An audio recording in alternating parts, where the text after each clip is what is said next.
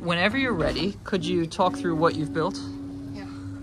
Do you want her to play it while I talk? Maybe just for understandability, we could play then talk or talk then play. Either works for me. Yeah. So we built a guitar looper.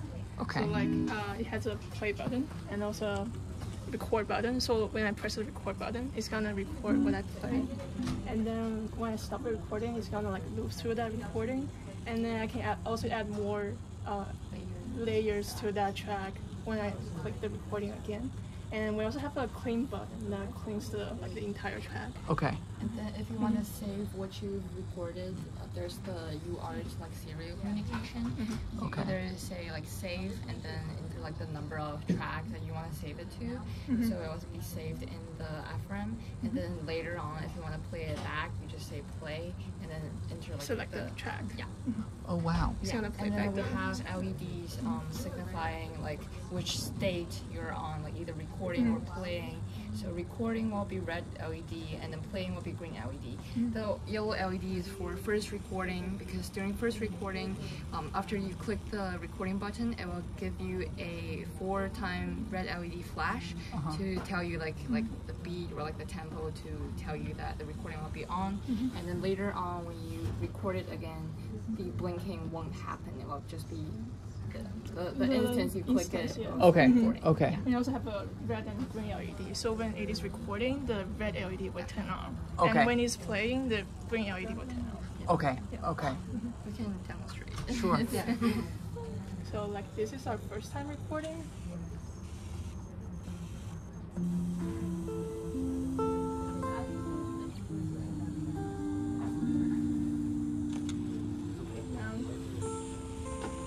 So now that's playing back. You're not playing.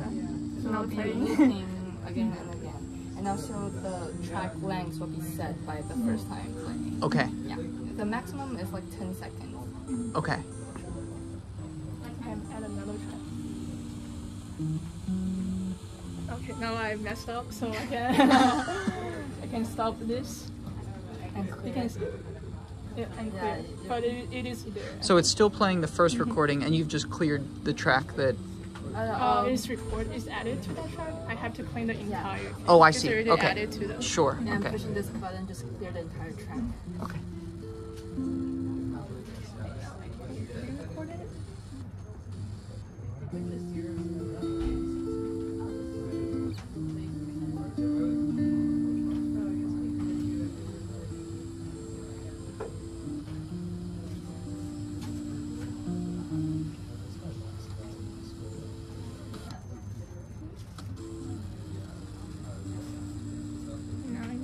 So now both tracks are playing. Yeah.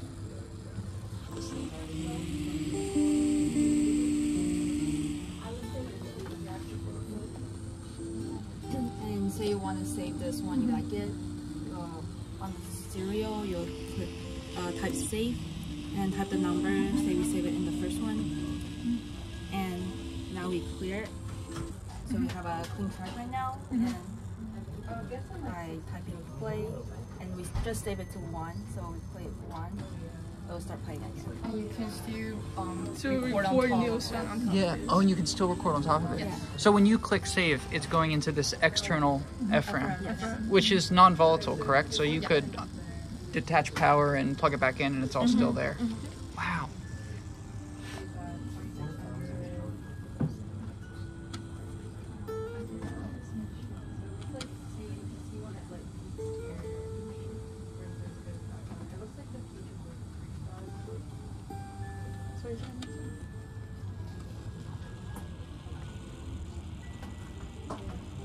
I can hear the other track there. Yeah. Yeah.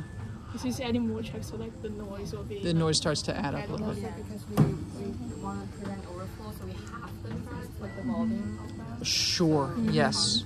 Yes. Is there a limit to the number of tracks that you can record on top of one another? Not really. No, you Not can really? always Okay. add. Yeah. Wow, that's really neat. Not the wire.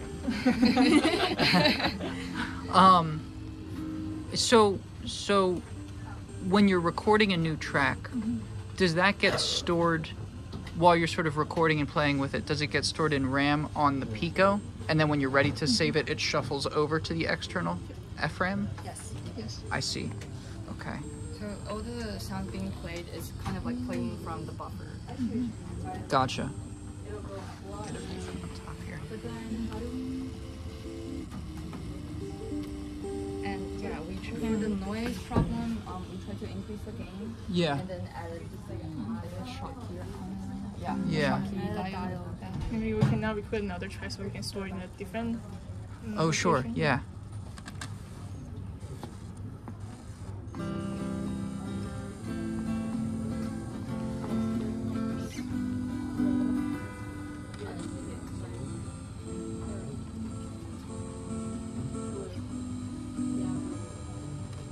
You want to save it in another place? Oh, save it? Mm-hmm. Yeah, or I can record another track. That's something on top. Yeah.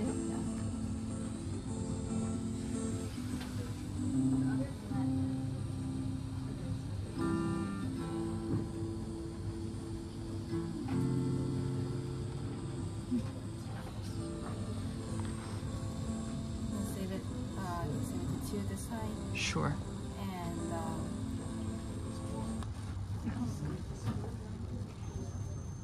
So now you can play back to which is the song you just recorded. And if you wanted to, you could still play back the first one as well.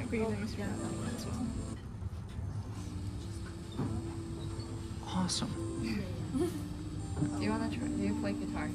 I wish I did. No, I don't. Can you explain a little? So the signal this is an analog signal coming out of the guitar. Yep. Can you tell me a little bit about the circuit that it goes into here? So it goes into an amplifier circuit Okay. that has a gain of approximately 3 Okay. to 4, and it will Amplify the guitars. be amplified. And We also have a voltage density circuit on that part. Okay. So like the peak of guitar signal is around And 0.2 we changed volts. this a little bit lower. I think right now it's a 51 on it, so that the gain is like 3 to 4. Gotcha. So you're taking a relatively low amplitude signal from the guitar and amplifying it up, And then we output a higher peak. and then you're sampling that on the ADC with the ADC and the And Pico. then we use the singer dial on that side to prevent if she strums it too hard and Too goes hard, and over. then- Yeah. I see. I see. and it's sampling at 8K. 8,000 hertz, 8,000 hertz. Okay. Okay. outputting at the same rate. Sure. That is really impressive. And we use the on Pico ADC and a DAC external right there. Yeah. Yeah. Really cool. Thank you all. That's a really cool demo.